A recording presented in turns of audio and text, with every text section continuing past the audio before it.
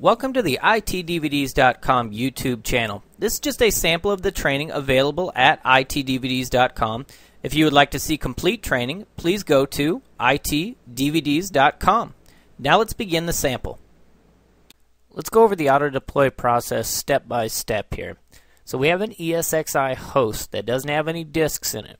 We have a PXE compatible NIC in the host that's connected to a switch. We have a DHCP and DNS server. Normally this is also a domain controller. And then we have our vCenter server. And on our vCenter server, we can have the auto deploy service and the TFTP server. Now the auto deploy service and the TFTP server can actually be on separate hosts. So for simplicity, I'm putting them on the same host. But we could have another TFTP server up here and a separate auto deploy server as well.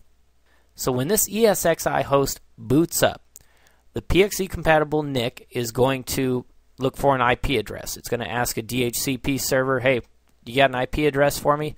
The DHCP server is going to send that IP address to the ESXi host. And what we're actually going to do is create a reservation on the DHCP server so that the DHCP server hands out a specific IP address to this specific ESXi host. It's also going to hand out options 66 and 67 for DHCP, which tells it where to find the TFTP server and what file to look for on the TFTP server. So when it sends that information to the ESXi host, it now has an IP address and knows where to find the TFTP server. So it's on the network. So it tries to download that TFTP or that file via TFTP from this server. It's actually a tramp file. The TRAMP is the name of the file. That file tells it where to find the auto deploy service. So it successfully downloads that file. Now it knows where to find the auto deploy service and what path to go to. Contacts the auto deploy service. The auto deploy service has rules, deployment rules that say, okay, if this server that's requesting information meets certain criteria, then we want to apply this ESXi image. If it does not meet that criteria, then basically do nothing. So this server, if it meets the criteria, gets sent back an ESXi image to install and load into memory. So it does that. It gets the image, loads it into memory.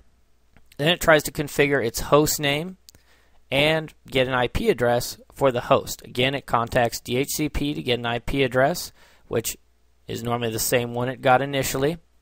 And it does a reverse lookup on that IP address in DNS to figure out its host name. So now it has its host name. And part of the deployment rule on auto deploy is going to specify if it's added to a specific cluster in vCenter or not, and also what host profile to apply.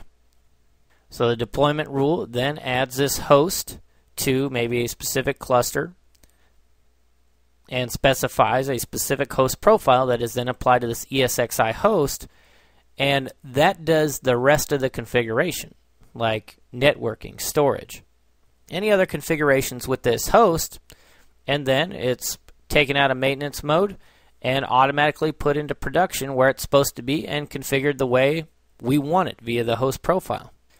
So it's up and running, everything's running in memory, it's working, you can run virtual machines at this point. Now what about if we reboot this host? Well, it starts that whole process over because remember, it doesn't have any persistent storage, so boots to the PXE compatible NIC, gets an IP address from DHCP, and reapplies the image, reapplies the host profile, so the whole process repeats itself every time we reboot this ESXi host. So the idea is we wouldn't have just one of these hosts, we'd have many ESXi hosts, and they would all use the same process to get the image applied and have the host profile applied to be basically put in production and configured the way we want it. Now one thing I want to note is that these components are necessary for auto deploy to work. So if we think about it, if we've got some of them virtualized and we have a situation where let's say we lose power and all the servers go down, well when the ESXi host boots up, if these are virtualized, they're on an ESXi host, that can't get configured because the DHCP service, is is virtualized, that's on an ESXi host, well, that's not up yet because an image hasn't been applied, so it needs these services. So we would want to make sure that these particular services, if they're virtualized, are on a ESXi server that has persistent storage. So basically that ESXi server comes up, loads the operating system from disk, powers on these virtual machines, and then the rest of the ESXi hosts are able to be installed and configured via auto deploy.